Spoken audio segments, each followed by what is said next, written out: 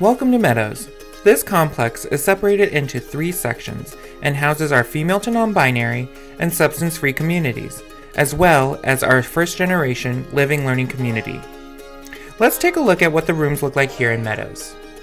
In every room, you will find a twin extra-long bed, dresser drawers, and a desk and chair for each person that space is designed to house. In every double room, you will find 2 nooks for residents to hang their clothes and store some items.